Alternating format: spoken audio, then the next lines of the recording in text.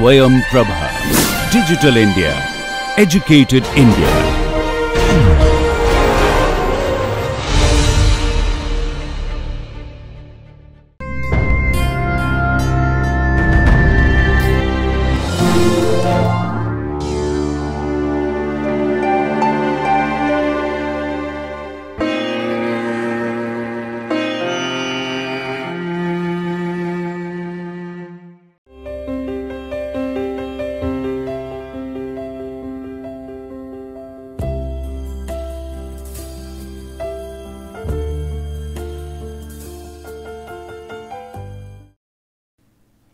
So, welcome back.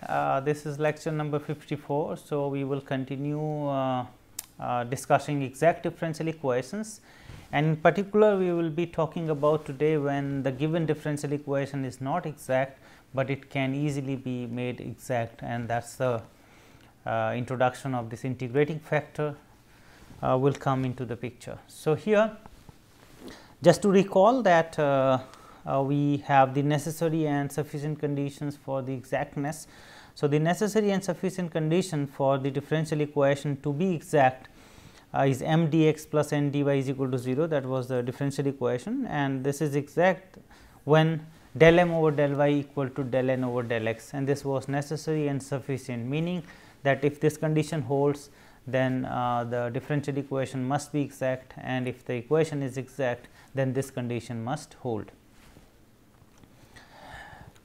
So, now what to be done when the given equation is not exact. So, for instance, so if an equation of this form m dx n dy is not exact, it is sometimes possible to choose a function here x, a function of x and y, such that after multiplying all the terms of the equation, so after multiplying this given equation by that function, the equation becomes exact, and such a multiplier here is called the integrating factor. So, integrating factor is nothing but a function of x y after multiplication to the given differential equation, the given differential equation becomes exact, then such a function is called the integrating factor. So, this I x y with usually the notation we will use for this integrating factor. So, if this is an integrating factor, then the differential equation here I x y times this m x y dx plus I x y n x y dy is equal to 0 becomes exact. And what is the advantage now? So, the given equation is not exact, and then it is difficult to find the solution here. So, what we will do now, we will find the integrating factor, and once we multiply this integrating factor to the given differential equation, then this equation will become exact, and then we know how to solve the exact differential equation. We need to find the function f whose differential is here this left hand side of the given differential equation. So, here the main topic of this lecture is we will discuss some techniques here how to find integrating factor when a given differential equation is not exact differential equation. So, although an equation this of the form m dx plus n dy always has a integrating factor or factors, there could be more factor integrating factors, but there is no general rule for finding them, or rather it is a little bit tedious job to find this integrating factor. It is not in general easy to find the integrating factor of the given differential equation. So, we will consider only some special cases where we can find the integrating factor easily. So, the rule number 1 is just the by inspection. So, this is the most easiest one and also the most toughest approach to find the this integrating factor, because it is just the guess here looking at the differential equation that okay, the equation is given in this form, and if you multiply by this function, then this will become exact. But this is also difficult because it is not a systematic approach to find the integrating factor. So, this method is based on the recognition of the some standard exact differential. So, if we know some standard differentials here, then looking at the differential equation also we can find that if we rewrite this equation in this form, or we multiply or divide by this function. So, we will get exactly the differential of those standard functions, and this is what we approach by solving the for solving the differential equation in this approach. So, here what are those some of the standard forms rather we will discuss here, and there could be many more which are maybe non-standard, but can help if we know them, that whose differential is exactly this term. For instance, here y dx plus x dy, if we have this term y dx plus x dy, then this is nothing but the differential of x y, and we can verify easily. So, the differential of this x y is again as per the definition. So, del over del x of the function dx and plus this del over del y of this given function and dy. So, here the partial derivative of x y with respect to x will be y dx and plus here will be x dy.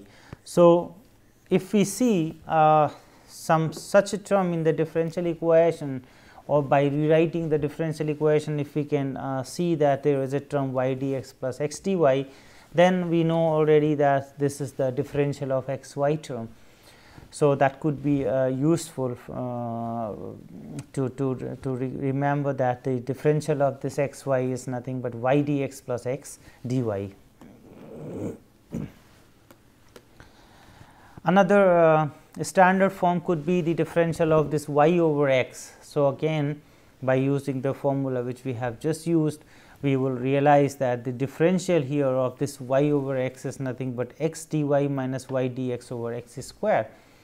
And this just to again the approach is same, that we take the derivative with respect to x of this function y over x, and then this dx plus this partial derivative of the function y over x with respect to y, and then the dy.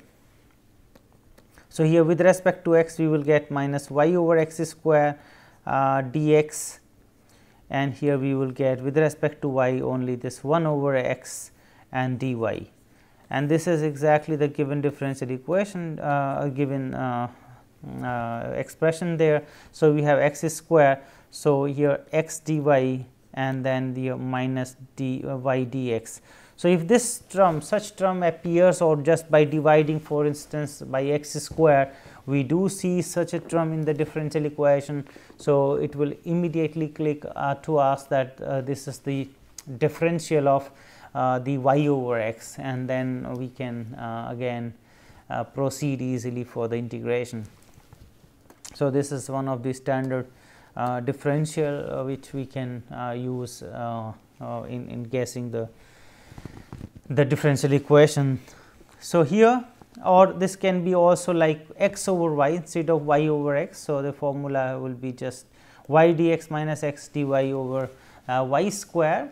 There is another standard form differential here. So, instead of this x dy minus y dx, so here this x square or here y square, but instead of this x square and y square, for example, this x y is given. So, here again the same expression x dy minus y dx over x y.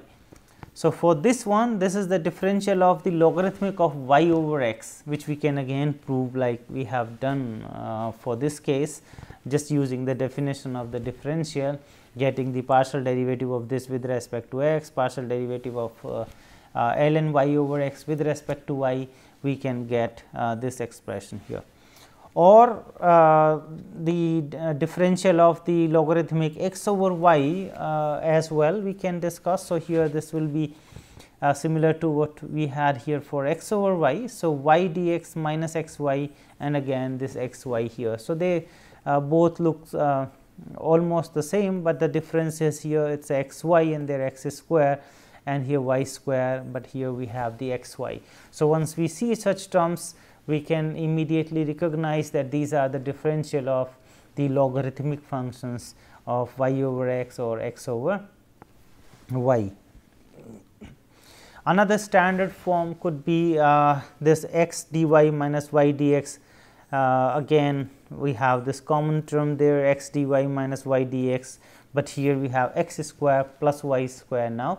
So, if we have the possibility to rewrite our equations in this form, then we know that this is nothing but the differential of the tan inverse y over x or tan inverse x over y. So, we have then y dx minus x dy over this y square plus x square. So, this is the standard differential of this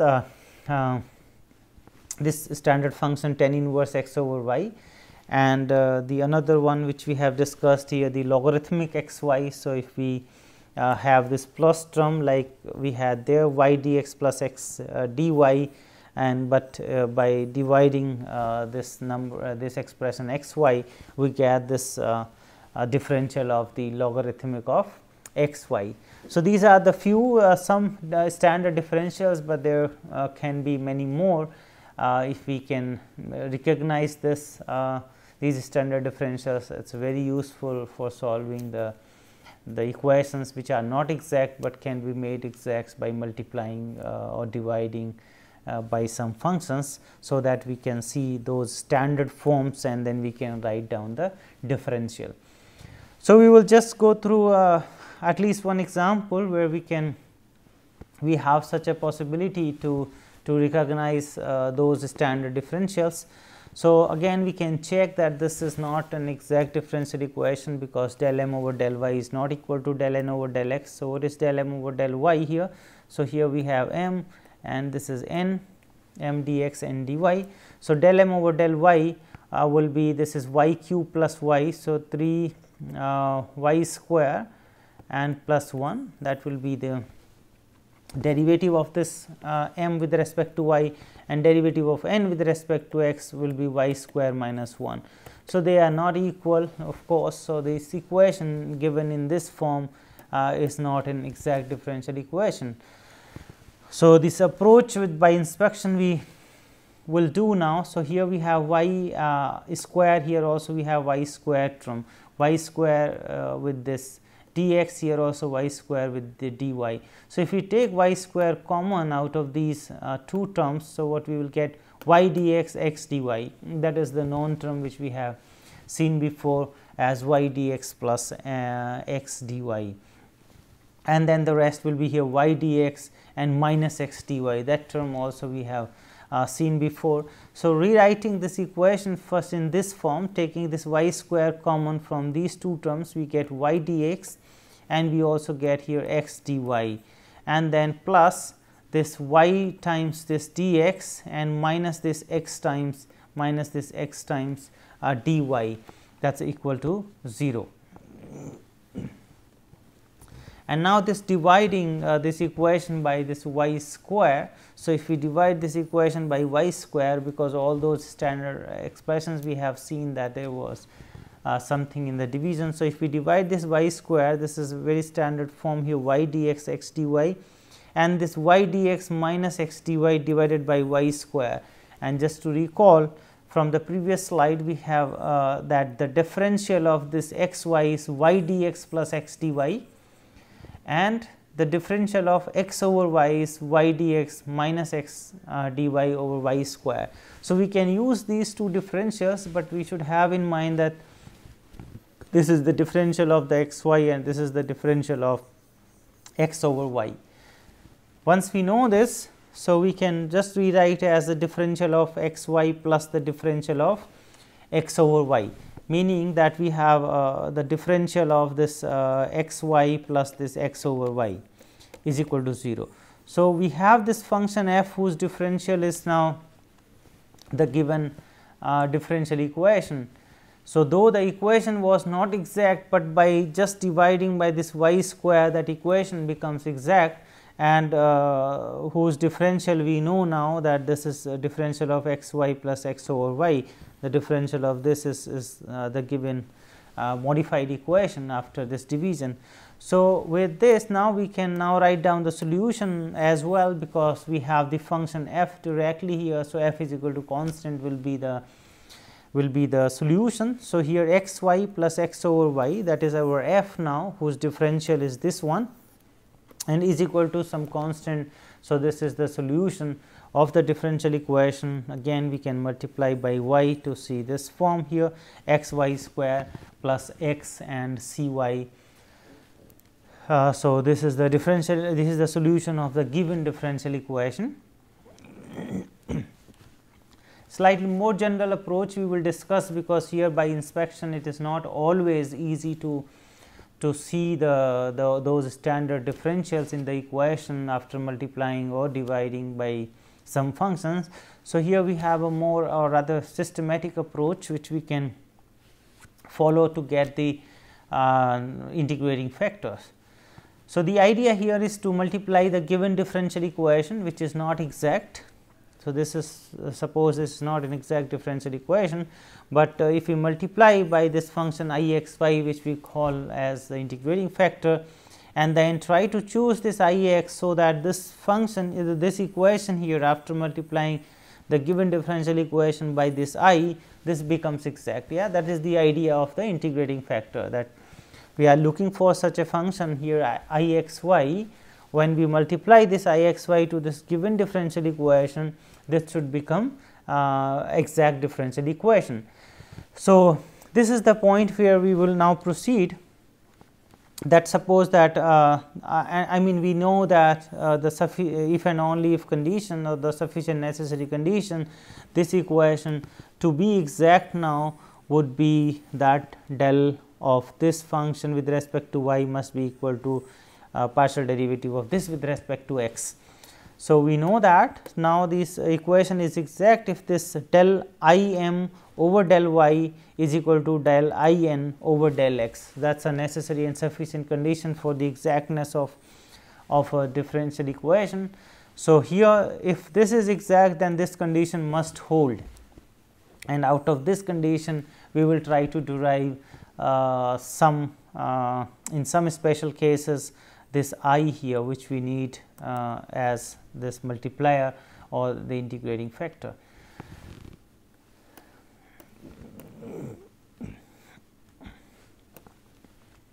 So, if a function I satisfying this equation del over del y I m is equal to del over del x of I n can be found, then the given equation will be exact.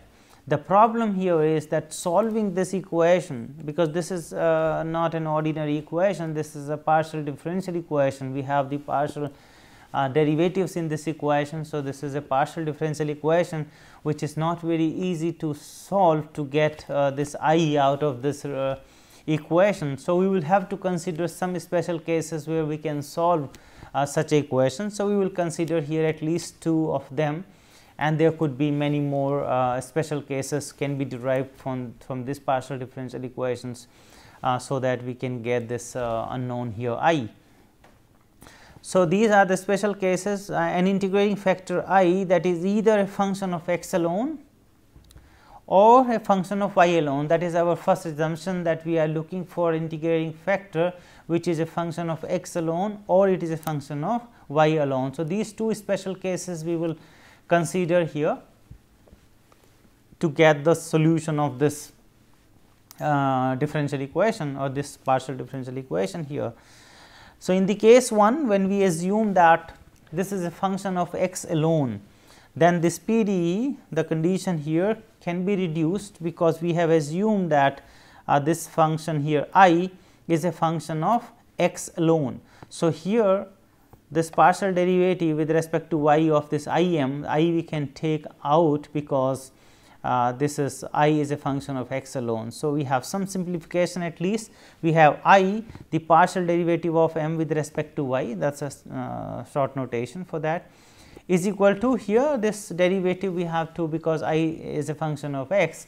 So, we have to use the product rule. So, it is I x with this n and I with this n x. So, here the product rule, the right hand side. So, we have this rather simplified form of the given differential equation, which tells us that I x is nothing but I m y minus I n x and divided by this n.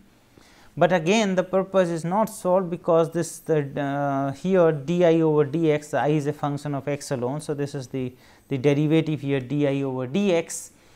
The right hand side if this is not a function of x, then we cannot solve, because we will get this inconsistency here, the left hand side, because we have assumed that I is a function of x alone. So, here this is nothing but the ordinary derivative here di over dx, and this is a function of x. So, the right hand side should be the function of x, at least to proceed from here to solve this differential equation for I.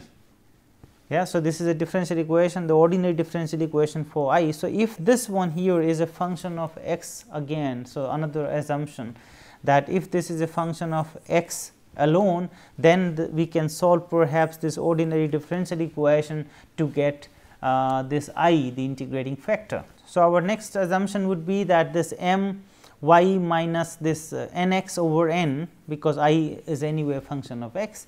So, if this one is a function of x only, so again further assumption here, which we take to get this I as a function of x alone.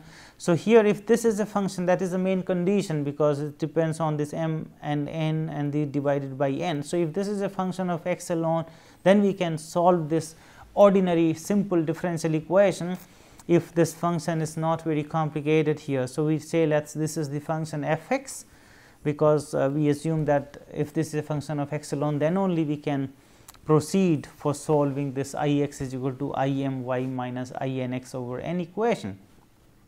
So, if this is a function of x only, then we can solve this equation d I over this I from the right hand side is equal to this f x, which we have used for this function here, and this dx. So, this is a simple differential equation. If this f x is a simple function, then we can get this integrating factor from here, as because this is a logarithmic of I is equal to this integral of f x dx. So, this I x is equal to exponential of this f x dx. So, that will be the integrating factor. So, what is the condition?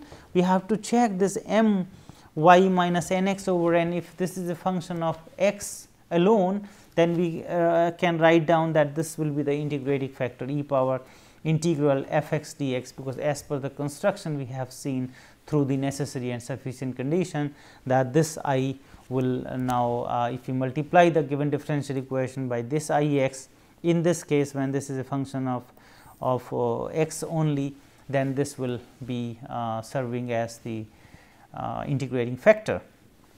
Now, the other case also we can deal, which we have just stated before, in the case 2, when we assume that this I, the integrating factor is a function of y alone. In that case, again such a differential equation will be formed, and we will get again for the consistency of this differential equation this condition that 1 over m n x minus m y is a function of y alone. Yeah. So, here now if it is a function of y alone, this one, and we say let us see this is g y, then we can solve this differential equation again, this such ordinary differential equation, and we can get as this I y is equal to e power g y d y as the integrating factor. So, we got these two simplified cases. There, as I said, there can be many more cases where we can solve this differential equation, this condition, necessary and sufficient condition to get this I. But we have considered at least these two special cases.